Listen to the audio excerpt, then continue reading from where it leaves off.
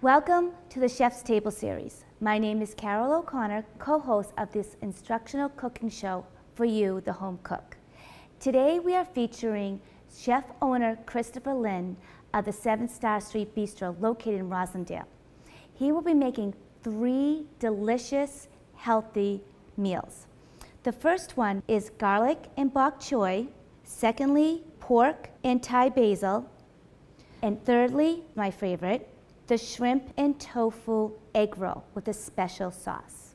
Later on in the show, we'll have a beer pairing, a wine pairing, and other exciting segments. So let's go over to Joe and Christopher to learn how to make these dishes.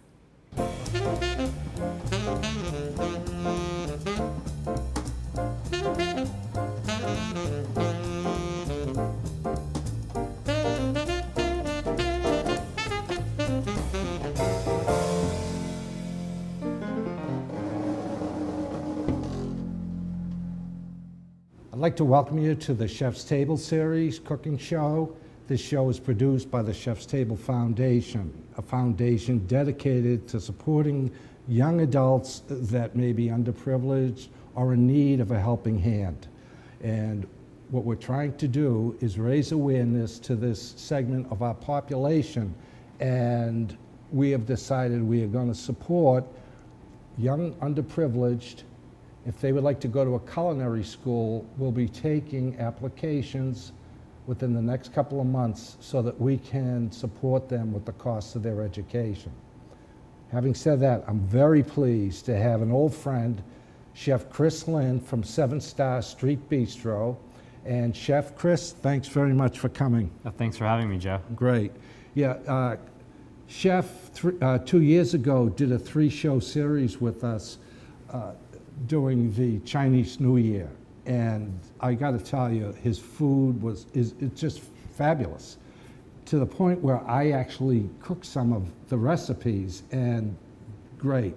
So Chris, Chef Chris, you know, his father owned a restaurant in Newton for 20 years. Yep, about 25 years. 25 years. I believe, if I remember correctly, he was from Taiwan, or? Yeah, he's from Taiwan, and the restaurant was called 7 Star Mandarin House. Okay, great.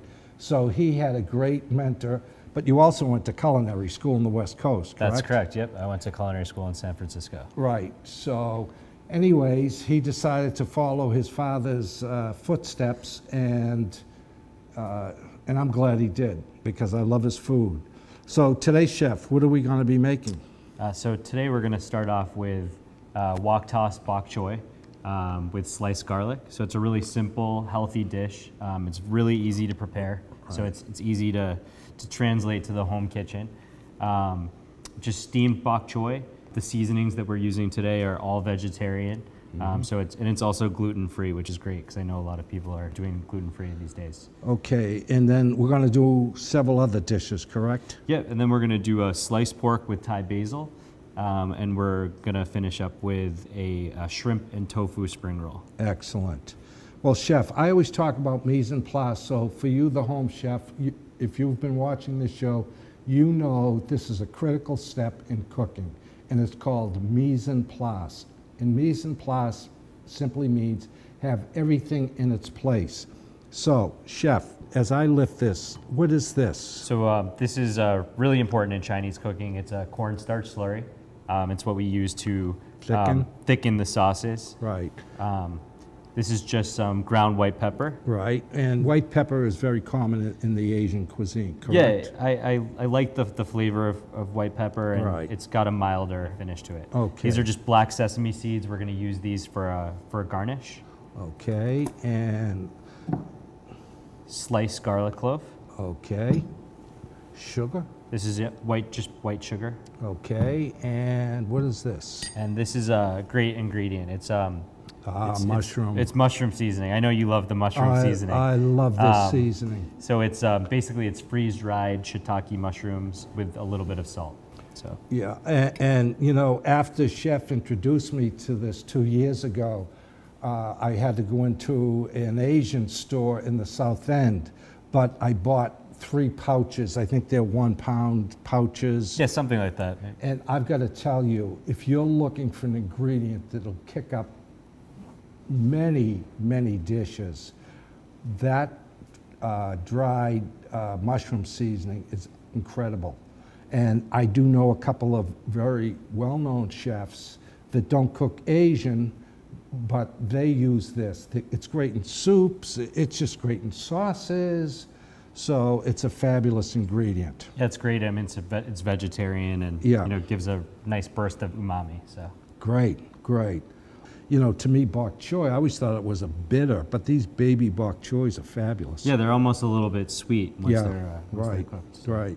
So we're gonna start out. We have the bok choy already picked, and I pull the leaves apart and give it a good wash through a couple times just to get all the sand out. Sometimes it can there can be sand in the stem. Right. So I always do that with most of my vegetables, but particularly cabbage.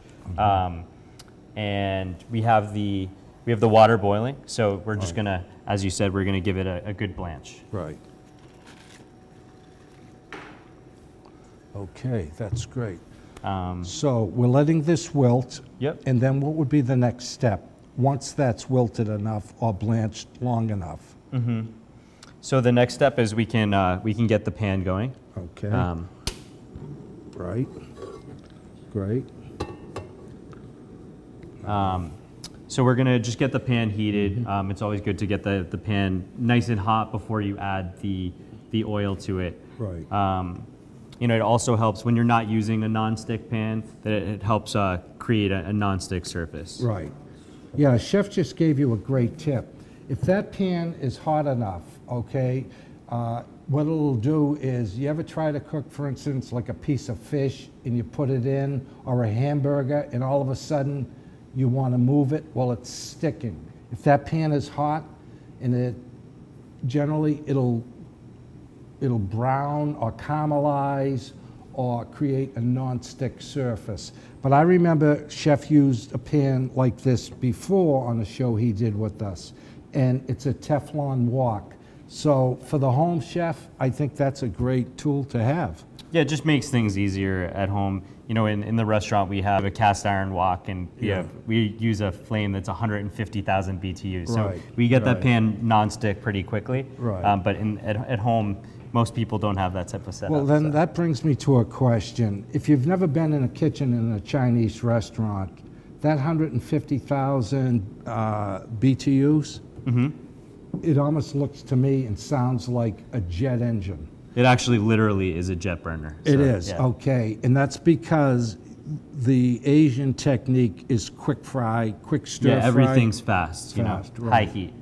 So we're gonna use as high a heat we have.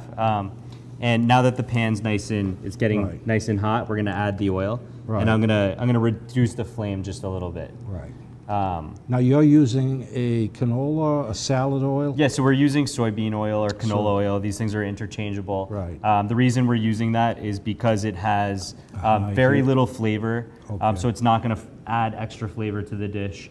And it has a very high smoking temperature, so Right. it's not going to burn and give Right. Right. kind of that Yeah. burnt carbon flavor to the Right, food. which is, he just gave you a great tip.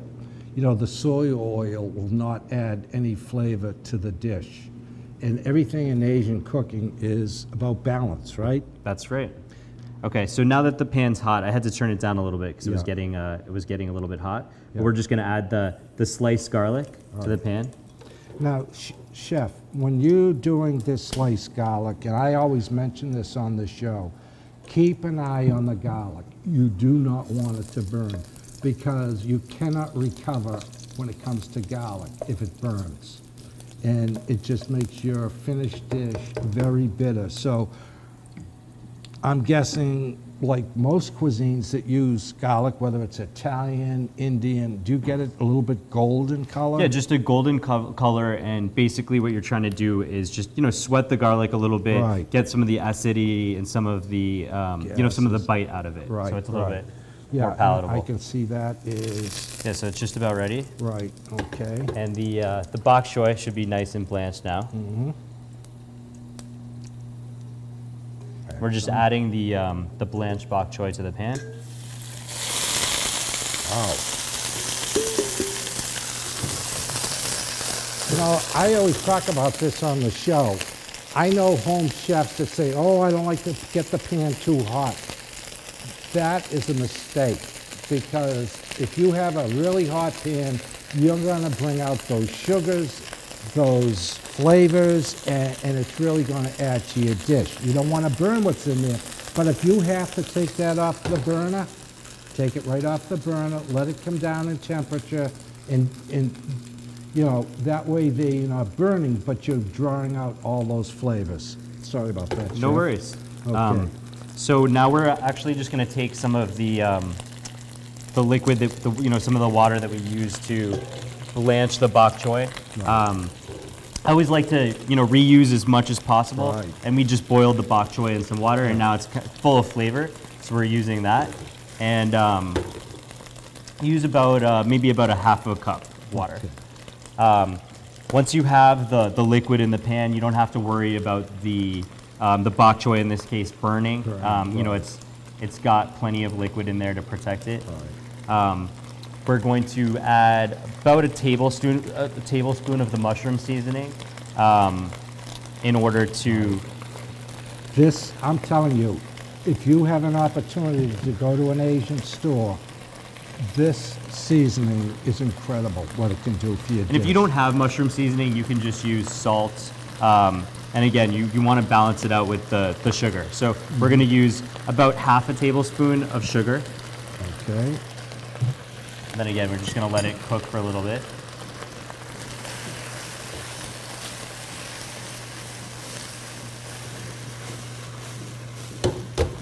And I got to tell you, these aromas are starting to really build, so it's great. Now you notice what Chef just did? He's watching his pan. He has a hot pan, so that bit of water is reducing. He needs the water so that the bok choy won't burn in the garlic, but he also needs enough liquid in there to make his garlic sauce, right? Right, that's exactly correct. Now we're going to use the cornstarch slurry. So what it is 1 part cornstarch to 1 part water. Right. And you know, the cornstarch starts to separate from the water a little bit if it sits. So you just use a fork or a whisk, whatever you have handy, and blend it nicely together. Yeah, and Chef just, believe me, gave you just a really good tip. When that sits for 5-10 minutes, all of a sudden you'll get a clump on the bottom of the water, all right? It'll still be white and it'll look like a slurry, but take that fork and mix it back in. Otherwise, you're gonna wind up with lumps. But I've used this for gravies, many things. And I always use flour or something, but now a lot of times I'll grab that. Definitely. It works great.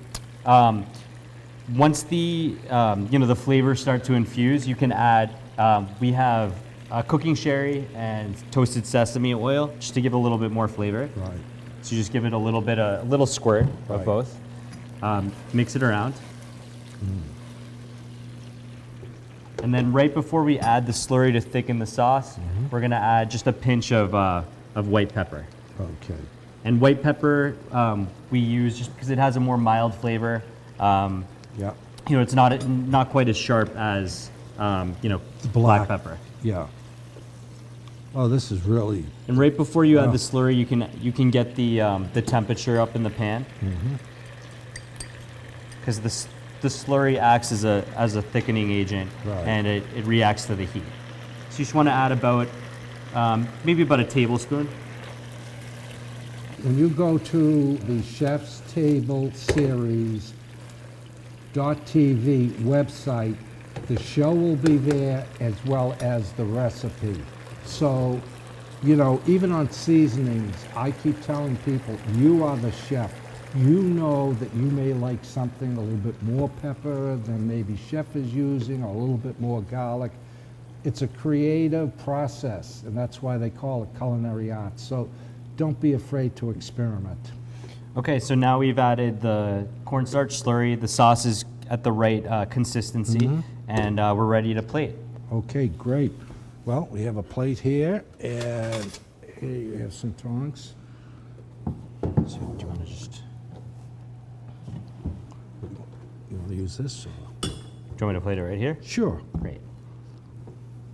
Okay.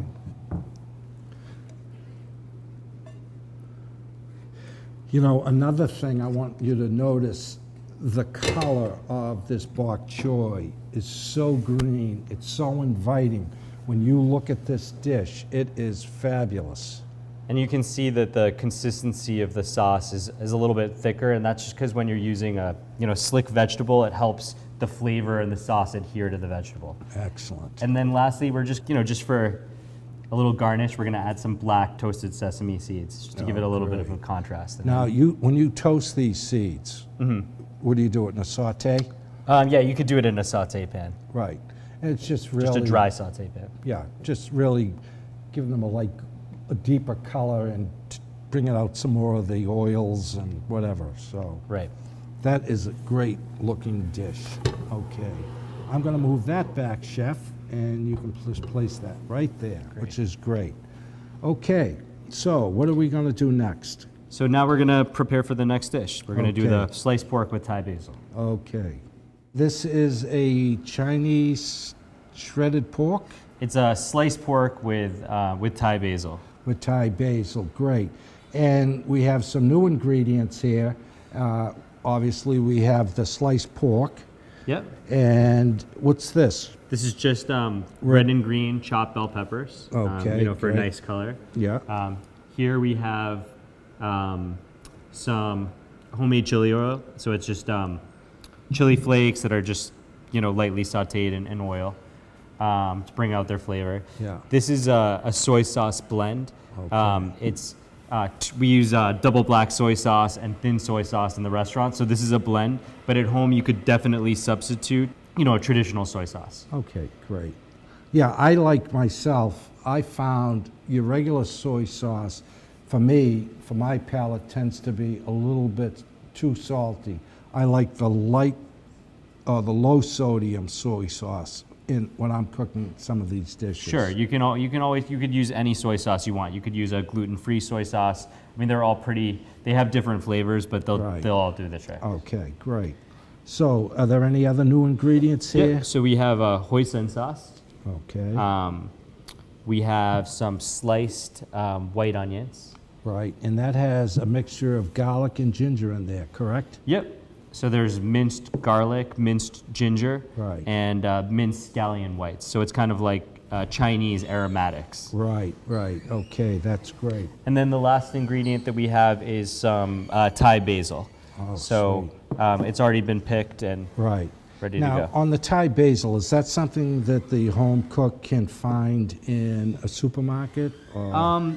Not every supermarket carries Thai basil, but you could definitely substitute, regular basil.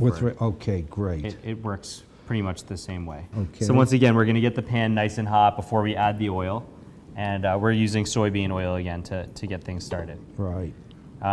This is a great wok pan, really, for the home cook, because it'll sit right on your regular gas burner, and you're not going to have a major stick problem. So right, yeah. I remember when my father retired from his restaurant, he had a tough time translating his restaurant cooking to the home kitchen, and he fell in love with using the nonstick wok. So. Great.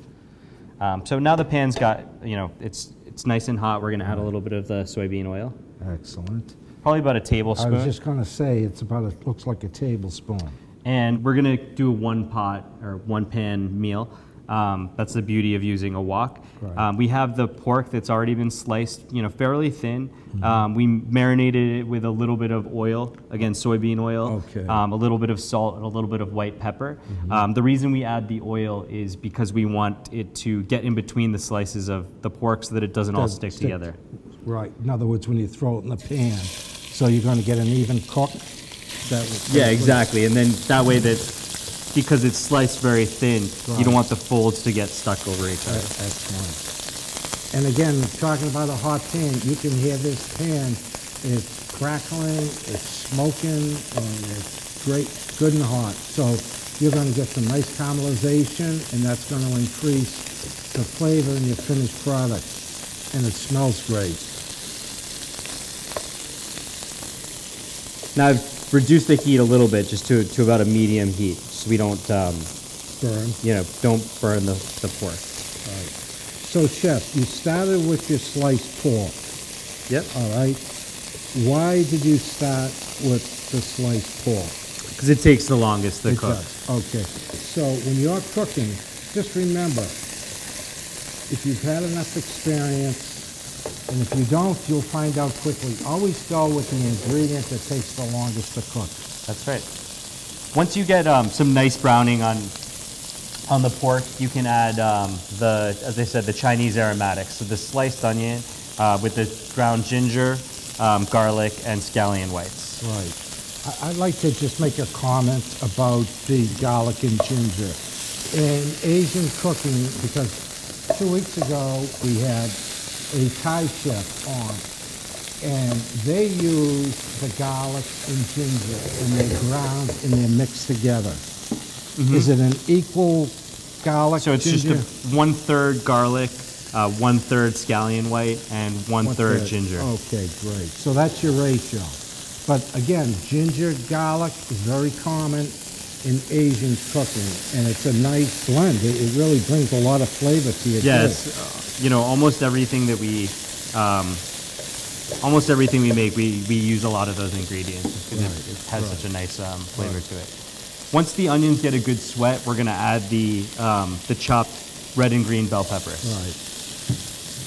And I remember this from shooting with Chef Chris before, it's not only the food tastes great, but color, aesthetic, how the dish looks. By adding in these red and green peppers, you have the caramelization going on the meat, so now you're really developing a great looking dish that will obviously taste good as well. Yeah, definitely. And people definitely eat with their eyes. So, I mean, when a dish looks good and it tastes good together, it makes it really helps the dish come together. Okay. So, now, you just want to saute the vegetables for a couple minutes so they come, they're nice and tender and just about cooked through. Right.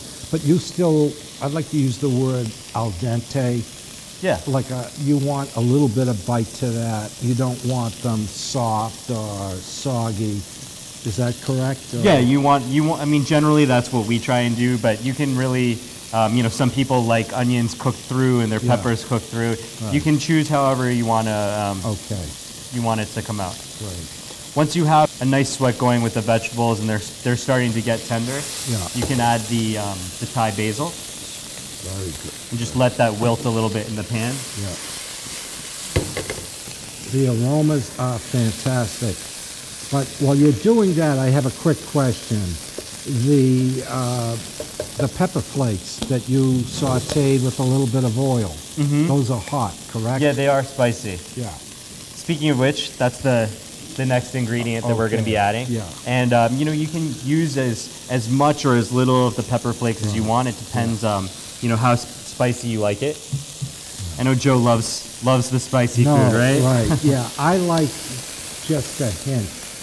Being Irish American, when I add something hot like that, I break out into a sweat. Okay, so once the aromatics are starting to come together, we have the Thai basil in there. We just added the chili flakes. The Thai basil is starting to wilt. Yeah. That's when we're going to add the base for the sauce. In this case, we're just using water. You can use whatever type of liquid you want. A stock, if you have a vegetable stock, or a meat stock. Right. It's really chef's choice. Right. And we're adding about half a cup. Okay. And while Chef is doing that, if you recall, on the first dish he made, you could retain that water because it is a very light vegetable stock, but that would also add some flavor to this dish. Sure.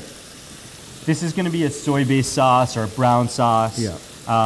We're going to add some other ingredients to it. Right. But once we have the stock or the water going in the pan and it's nice and hot, we're going to add a little less than a tablespoon of soy sauce. Right. And once again, you can use a gluten-free soy sauce. You can use a Japanese-style tamari, low sodium soy sauce. Okay. Now, Chef, I just trying to recall, you did not add salt to this. Not yet. Nope. Okay. Good point though, because soy sauce has sodium in it, so you want to be aware of that. Right. And that's the point. Before you add any salt, I suggest just take a piece of whatever. Your palate will tell you, do you need salt? You may not. Now, is that just slurry or water? That's water. Okay, great. I'm just adding a little bit more because as the water starts to evaporate, I want to add more so that there's some substance left for the sauce. Right.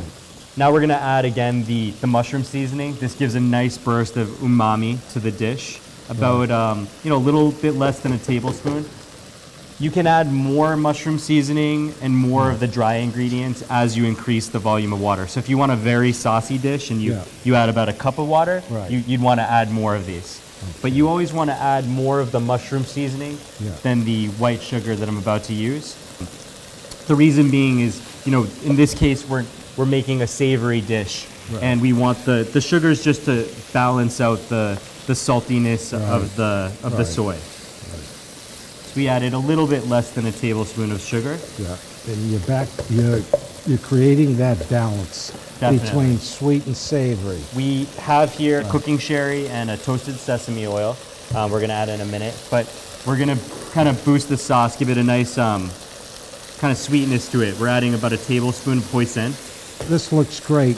The cooking sherry that chef's using, I've used white wine. If you like a particular wine, the technique is whatever you like to drink is the wine you can use for cooking. So that's up to you. All right, now you're adding a slurry? Yep, now we're adding the slurry just to get the sauce to our desired thickness. Right, the chef is stirring that slurry again to break up any clumping, and that's going to make a really great sauce. Excellent. So once you reach the desired consistency of the sauce where it adheres nicely to all the ingredients, you're ready to plate. Excellent. Oh, this smells wonderful. We do have an audience today, and I'm guessing, are they moving towards me now? No? Okay, good. It smells absolutely delicious. So here we have the pork with Thai basil, and we're ready to prep the next dish. Excellent. All right, our next dish is going to be shrimp and tofu spring rolls. Excellent. Okay, we're going to give you a quick education in rolling a spring roll. But why don't you talk about the filling first, which is shrimp and tofu, correct? Yep, so what it is, the ingredients we have here, we have a 1 block of firm tofu, some chopped scallions, we have some dry cornstarch, some shrimp, raw shrimp, peeled, deveined with the tail off. Right. Here we have some chopped water chestnuts, and this is an example of what the water chestnut looks like whole if you're gonna look for it in your supermarket. Basically, you just peel it like a miniature carrot or something, and then chop it. You want it chopped pretty finely, but not minced. You still, it's in the dish for texture. Okay. Now, on the green onion, which is also known as a scallion, do you use the white and the green, or? No, in this case, we're just using the green. It's a little bit sweeter. It's not as, I guess, spicy. Right, so chef just gave you a tip. If you want to try these, use the green part of your scallion, or AKA green onion. Most of the time, the green part is kind of like the finishing part of the onion, whereas the white part you can kind of use like a traditional onion when you're sauteing and cooking it. Great. So when you get all the ingredients together, basically you want to chop the shrimp pretty finely, mix it with the water chestnuts, about a tablespoon of the mushroom seasoning, again, a little bit less of sugar, a pinch of white pepper, and what you do is you just take the tofu in your hand and you break it up. Okay. So you don't need to use a knife. It's nice and soft and just comes apart pretty easily. Chef, on that tofu, is that an extra stiff or extra firm, I guess, or firm? Yes, so good question. There's different types of tofu. In this case, we're using a firm tofu, which is still a pretty soft tofu. Right. But we are using firm as opposed to silken or a firmer tofu like pressed tofu. Okay. So it still comes apart pretty easily. Okay. So you're dicing up the shrimp. You're dicing up the water chestnut. The water chestnut, yep. And then you're slicing the scallion. So you're adding the seasonings. It's kind of like making Chinese meatball filling, if you would, or a Chinese meatloaf, but with shrimp in this case. Right. So, Mike, what I wanted to get to for the viewing audience, you're mixing this pretty much by hand. Mixing it by hand, and what we're using is when you mix the shrimp with the water chestnuts, you're going to add a little bit of sesame oil. It's going to be pretty soft, and it's not going to really adhere together. So in this case, what you're going to do is add the dry cornstarch to the mixture until it just kind of comes together and is nice, and it's going to kind of stick. Okay, great. Well, we have a Chinese meatball mix, but I want you to know, I'm going to take, while you're working there, I want to take the opportunity to let our viewing audience know. We're filming this show in the Sons of Italy Lodge in Roslindale, and they've been gracious hosts for us. Okay, let's go. Okay, great. Chef. So I'm going to show you now how to make the I'll move make the spring roll, how to form them. Okay. So we're also going to use an egg wash. So it's just one whole egg beaten pretty well. The egg wash in this case is just going to be used as like an adhesive for the spring roll wrapper. So that once you fill it, you're talking on the edge, you put a little egg wash. And just so you know, rather than make it, I just tend to buy it. It's a lot easier. And you can usually find these in your traditional supermarket, I believe. Oh yeah, an Asian supermarket would definitely carry this. Yeah. They're pretty thin sheets. Yeah. So you just want to be careful, you know, not to rip them. Okay. And you're going to, again, take about a tablespoon of filling.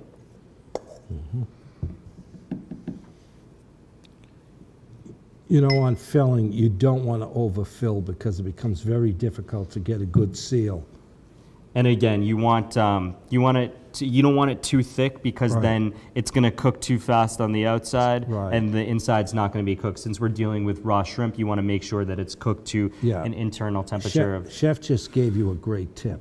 Not too thick because you want that raw fish to cook. Okay. So you place the filling towards the bottom of the triangle. So you want one of the points facing you. Right. And then you just roll it up, I guess kind of like a burrito or something if you're used to that sort of thing. We have Italian, yeah, we have Mexican, and now we have Asian. So there you have it. It's that quick and easy. Okay. So again, you use the egg yolk just to kind of bind the spring roll wrapper together. Okay. Now, are we going to fry that? Yep. So the last thing that we're going to do is drop it in the oil. Okay. When you're deep frying at home, you might want to use a cast iron pan and just use a shallow amount of oil. It's a little bit safer than having, you know, a full-blown saucepan. Yeah, saucepan full of oil. Right. But you want to get the oil to about 350 degrees. Right. That's, you know, the temperature to deep fry. We're just going to place it right in the oil. That's excellent. And again, you know in this case when the spring rolls are done, you use a meat thermometer and you test the inside, and if it says 140, 145 degrees, then that's the safe cooking temperature. So you're actually saying put your thermometer in the spring roll? Yeah, in this case, since we're dealing with raw seafood. So. What I usually do is, and I'm going to ask you on this, will they float as they... Yeah, they will float, okay. But that's not always an indicator that the spring roll is finished. Again, the best way is to test it with a meat thermometer just to be safe. And don't get one of those meat thermometers that looks like you're going to drain the sap out of a tree. You want something, my recommendation, a thin needle. Yeah, you can get a $4 meat thermometer. You can get them at most kitchen supply stores or like a Sur La Table. Right. Okay. Now, Chef, what happens? Well, this is cooking. What happens on the sauce? What type of sauce do you recommend? At 7 Star, we make a home style sweet Thai chili sauce. So it's a little bit spicy, but it has a good amount of sweetness to it. Right. You can buy that at most Asian supermarkets. If I remember correctly, your father developed this recipe. Yep. Apple juice and a few other. Yeah, it's got apple juice. It's got, believe it or not, we put some Coca-Cola in the... Right, yeah. It's a great sauce. But you can buy a store-bought sauce, really, right? Yeah, you can definitely buy a store-bought sauce. It's a lot easier than going through the process. Okay. You know, especially at home, you'd probably be doing smaller quantities. So if you're Okay. having a dinner party, it might be worth looking up a recipe. Okay. All right. Well, I'm going to take the opportunity because we're coming close to the end of the show, and Chef Chris brought his sous chef with us today to help as a support in the background. But he's a little bit bigger than me and a little intimidating, and he said, so am I on the show? What was I going to say? Of course you are. So a great guy, though, and a wonderful chef, and he's not Asian, though. He's not Asian, but he's, you know, he's learning. He's an honorary Asian, and Right. Okay, well, chef. we don't discriminate in our kitchen. So Okay, Chef Chris this is Allen. Chef Chris. He's my right-hand man in the kitchen. Right, And he's right. he's bringing us the finished product. Excellent. So this is the sweet Thai chili sauce and the finished shrimp and tofu spring rolls. And this is great, and we thank you, Chef, for coming along and helping us make this happen. So, yeah, Chef Chris, number one chef. We call him Big Chris. Okay, Big Chris. Yeah, he was telling me what a great job Chef Chris Allen's doing. And, you know, it's not typical American, and so he's learning a whole new culture of cooking. So thanks again, Chris, for coming. You can smile at the camera. Thank you very much. Okay, see, now, if you'd see the size of the thermometer, this is what I would recommend. And when you're taking the temperature, you want to stick it in sideways, just so that it takes an accurate read. And what are you going, halfway? Yeah, halfway. Just the point where the thermometer starts to curve, that's where the accurate Okay. temperature is taken. Great, So. great. Excellent. And that's it. So there's our Chef. shrimp and tofu spring rolls. Absolutely great, and we're very pleased that we had the opportunity to present this show. As I've told you, Chef Chris Lynn is a wonderful chef, and as somebody told me once, he blushes every time I say this. Yeah, here he goes. Don't say it. I have a friend that's a chef, and I asked her to watch the show the last time he did the Chinese New Year, and she's from Ireland. I said, so Jeanette, what did you think? Oh, Joe, he's just lovely on the eyes. And every time I tell Chris, he doesn't believe me, but it's true. Of course, my next question was, what about moi? Oh, well, you know, Joe, he was terrific. So that was my little story, but Chris is a great guy. I have a lot of respect for him. So again, on behalf of the Chef's Table series and the Chef's Table Foundation, our crew, and again, we'd love to thank the Sons of Italy Lodge in Roslindale for being our facility host. It's been wonderful. And if you're interested in having us come to your town and do a 4-week cooking series with some of the great restaurants, please contact us on our website. That's the Chef's Table Series.tv. If you just give us a second, we want you to take a look at these 3 wonderful dishes. Okay, fabulous meal, and really intermediate skill, and you could do this at home. And if you have a little trouble, invite Mr. Nice on the Eyes, and maybe he'll make a personal visit. Thank you. Okay. Thank you very much.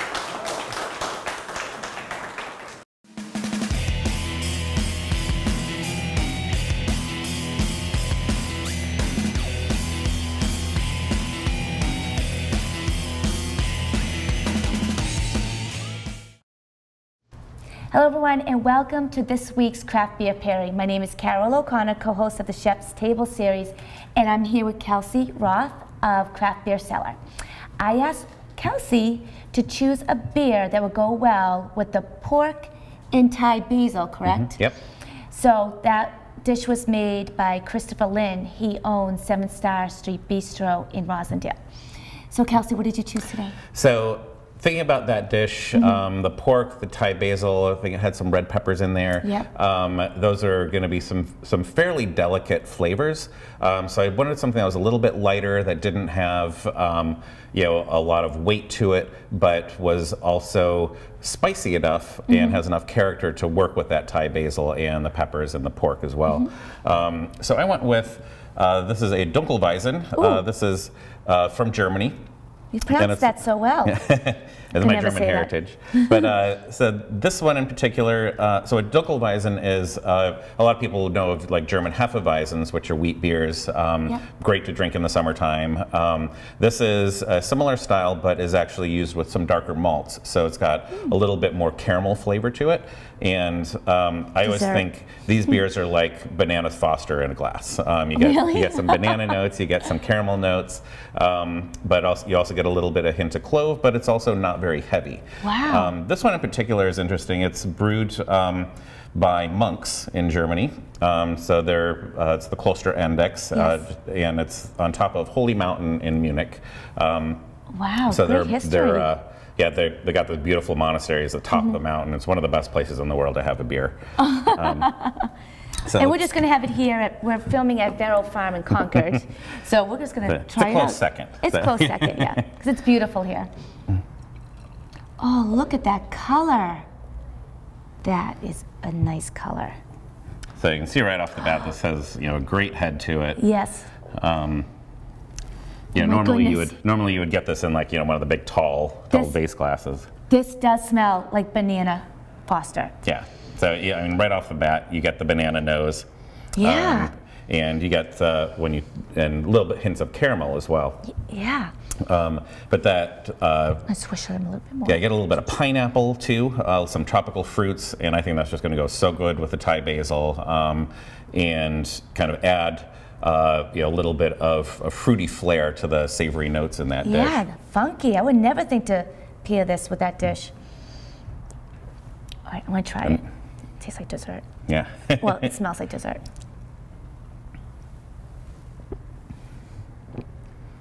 Whoa, that, you know what?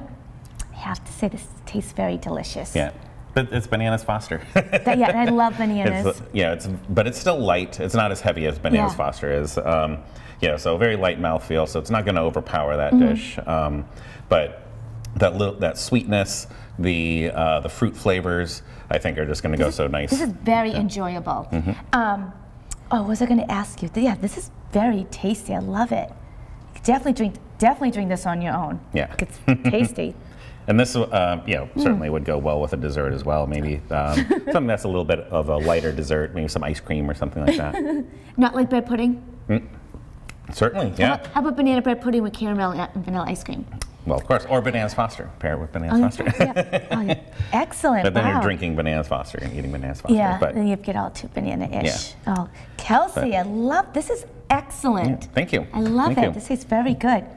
So everyone, this has been the craft beer pairing for Christopher Lynn's Pork with Thai Basil. And I'm Carol O'Connor, co-host of the Chef's Table series. And I'm Kelsey Roth. I'm with Craft Beer Cellar, and we're a proud supporter of the Chef's Table Foundation.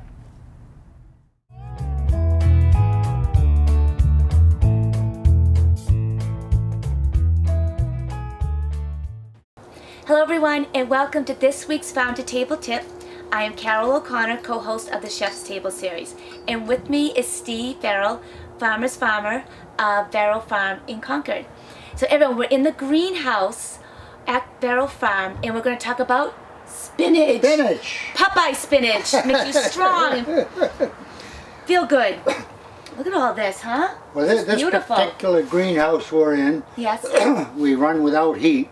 That's why we just got through putting these reinforced supports up so it won't collapse under the snow like it did last winter. Oh, okay, smart.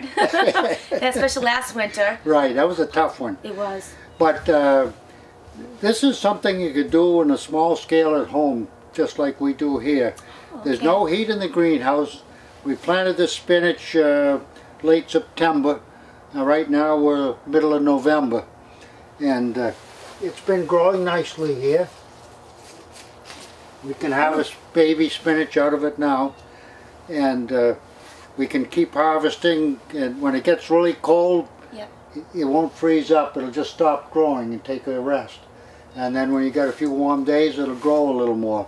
So we'll probably harvest this one more time this fall, but then come February and March, it'll take right off, and we'll get more harvest out of that. So we have a nice early spring vegetable, nice fresh green spinach. And we have drip irrigation here to water it, so we can just turn the water on and water the whole greenhouse for an hour every now and then. But you get the sun gives it quite a bit of heat in here on a sunny day, even when it's cold. And the soil might freeze just a little bit in the winter, but it won't freeze much at all, and not enough to hurt the spinach. So you'll harvest it and then it'll just grow again? Right. Oh my goodness. Yeah, it just you can harvest it 3 or 4 times if you just pick the leaves. And when would these be picked? Well, Like towards the end of the month? well, probably so. We're still picking some in the field now, and Yeah. after we finish that, we'll do some in here. Oh, Steve, this is beautiful. It's a low cost crop to grow this way. Especially for people at No home. heat or anything. Yeah, this is Yeah. great. Yeah. There's so much you can do with spinach. You can Oh, yeah. saute it, you can eat it plain. Salads are And it's right. really good for you. It It's is. really good for you, everyone. Healthy tip. So, Steve, thanks for sharing that, Oh. how to prepare for spinach. This is great. Love it. So, everyone, this has been this week's Farm to Table Tip with Steve Verrill of Verrill Farm. I'm Carol O'Connor, and we'll see you next week.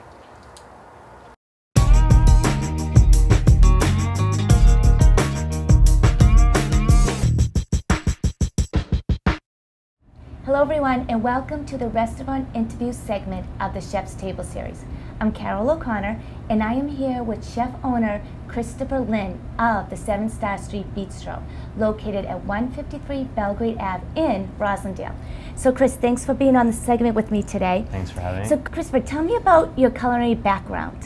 So I grew up in the restaurant industry. My father had a restaurant in Newton Center for 20-some years. So I was working in the restaurant since I was probably 7 years old in various positions. That must have been fun. Yeah, it was a lot of fun. Most of the time I was probably in the way, but it was fun nevertheless. After I went to college in St. Louis, I kind of reassessed what I wanted to do with my life, and I always loved food and cooking, having grown up in the restaurant industry.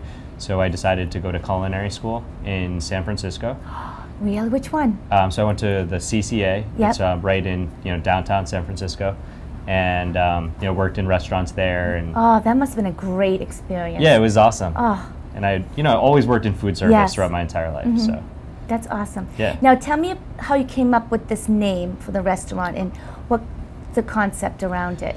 So growing up in the restaurant and most of my great memories of food were associated with my father and family. It's a real tradition. Yes. Being from a Taiwanese family, food is very centric in our culture. So I wanted to tribute my father in some way and his restaurant, all the work he had put in. So that's where 7 Star comes from. And I called it a street bistro because I wanted to kind of come up with a casual name that would imply somewhat quick service, casual environment, but we're in an urban setting, so I kind of thought that like street bistro is Cool. a fun name. So how would you describe the cuisine here? Taiwanese or Asian or? I'd say it's Szechuan Chinese Yes. cuisine with a strong Taiwanese influence, and we definitely have a Western influence. Yes. We have fun with the menu, so Oh, good. it's very casual. Tell me some of the dishes that people would find on this menu like continuously. Most of our menu items are staples. We keep them here because we have regulars who would probably Regulars love the same menu. Yeah, they love the hate same changes. thing. Yep. So it's we try and keep things pretty consistent. Our baby back ribs are one of our most popular items. They're slow cooked, fall off the bone. Our pork with Thai basil is a really popular item. That must have a kick to it, right? Yeah, it has a little spice. Szechuan cooking is always full of spice, Yes. and we use chili peppers and Szechuan peppercorn, all different different fun ingredients like that.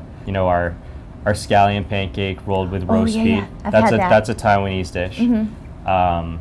And then there's our hot and sour soup. It's something we brought from my father's restaurant. A lot of vegetable dishes as well. Yep. So because we make everything to order, it's really easy for us to modify dishes to make them vegetarian or gluten-free in certain cases. So we try our best to accommodate everyone. That's great. Yeah. Now I heard, Christopher, that you are expanding. Tell me about that. So we are expanding. It's been a long process, but we're really excited to.